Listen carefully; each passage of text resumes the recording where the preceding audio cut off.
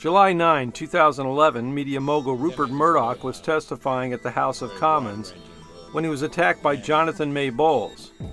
Well, attacked, he was pied.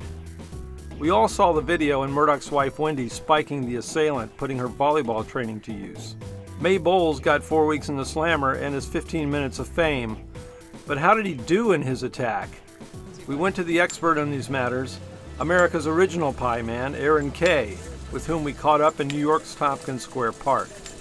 I say Murdoch had a dire need for a pie. His attitude, the fact that he's a media maggot, his right-wing politics, make him a good candidate for a pie.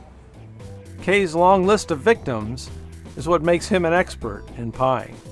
William Buckley, Senator Pat Moynihan, Watergate bungler E. Howard Hunt, Phyllis Schlafly, who messed up the Equal Rights Amendment, Quentin Kopp, who was a member of the San Francisco Board of Supervisors, A. Beam, who was the ex-mayor of New York, G. Gordon Liddy,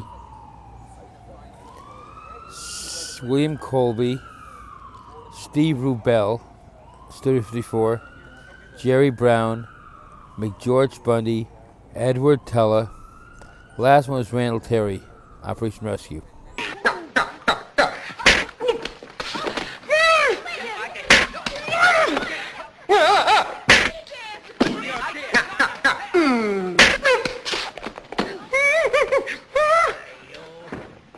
Called an assassination without a bullet. Think of the Three Stooges, Max Denton, and the Keystone Cops, ridiculing your subjects, breaking down their ego. As a rule, parties bore me, but I know I'm going to get a big bang out of this one. Oh, Senator, I'm so sorry.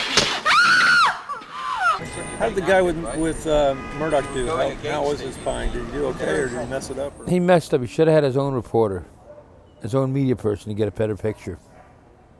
Because I always tell people, you're going to do a throw, bring your own media person. Then they can sell the picture to the media.